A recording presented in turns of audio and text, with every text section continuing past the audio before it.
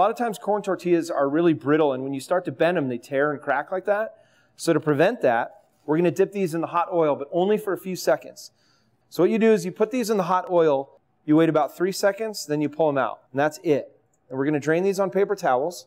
So this is the blue corn tortilla. We're going to dip this in the hot oil, and it immediately starts to bubble. So you only need to set it in there for about 5 seconds. As soon as it starts to fry, pull it out, because you don't want these to get crispy. But what this does is it makes them very pliable and easy to work with.